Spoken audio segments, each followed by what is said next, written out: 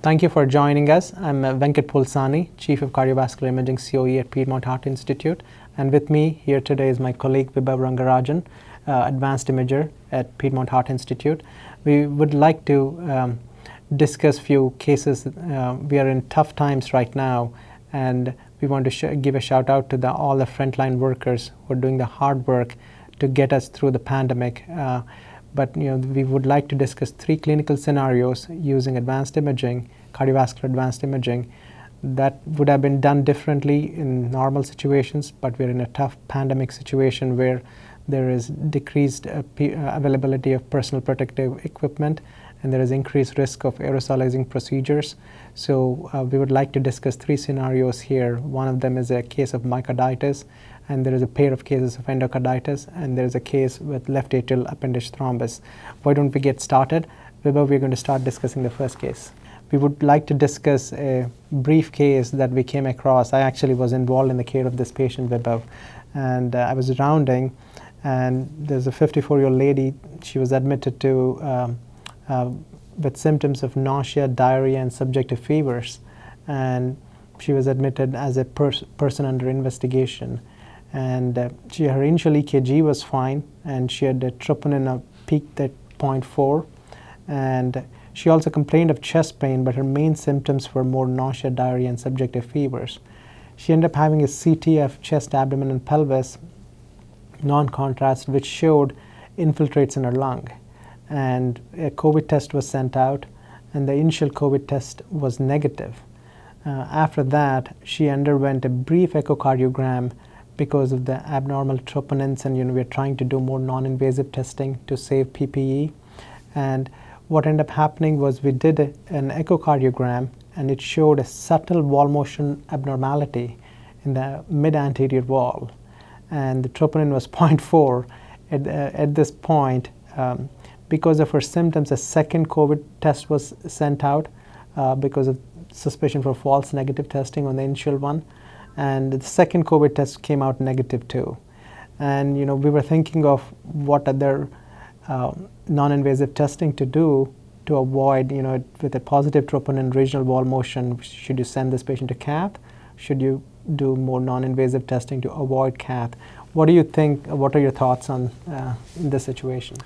Yeah, so in normal times, this is a patient that most likely with a wall motion abnormality and troponin elevation would have gone for an invasive angiogram to look and see. One of the most likely reason would be a coronary lesion that's causing a wall motion abnormality. However, given the constellation of symptoms, including the CT findings of infiltrate in the lungs and some of these nausea, vomiting symptoms that the patient was having, kind of seems like there may have been a viral process going on in this patient. Of course, in this particular time, we're most concerned about COVID-19, and although there were a couple of COVID tests that were sent out that were negative, we know that there is quite a significant false negative rate with these tests, and so I think it's very reasonable to do some non-invasive testing prior to jumping to an invasive procedure, which would use a lot of PPE and also expose the healthcare workers to potential COVID patient in this situation. So I think we move forward with some non-invasive testing to start with. We went with a cardiac MRI, a high suspicion in these patients, not only COVID patients, but also patients with particular viral syndromes would be a viral myocarditis that may be causing this not only wall motion abnormality, but troponin elevation. Yeah. So we ended up doing the cardiac MRI as the first test, and you can see here there is a regional wall motion abnormality involving the anterior wall and anterior septum, and the 2-chamber view clearly shows mid-anterior wall is almost severely hypokinetic to akinetic. It's not thinned out, and the T1 MOLY was prolonged. The T1 was very prolonged in this area. It was prolonged up to 1200 compared to the normal myocardium, and We measured the T2 in this area too, and it was very prolonged, up to 70 in the anterior, mid-anterior wall and anterior septum, and the rest of the myocardium you can see was not prolonged. And here are the measured numbers. I think we had 68 and 72 mean values, 73 mean values. And the turbospin echo also showed an brightness in the area of anterior wall and anterior septum. Delayed enhancement did not show any myocardial scar in this area, and which is, I think, kind of not unusual to find with acute myocarditis kind of situation. Sometimes the delayed enhancement doesn't show a scarring process in the situation. So these were the findings we had. And what are your thoughts based on the MRI? Yeah, so it's very interesting. You know, in the absence of scar there, you know, it's not likely that she's infarcted that region, which is the thing that we most often think about when there's a regional wall motion abnormality.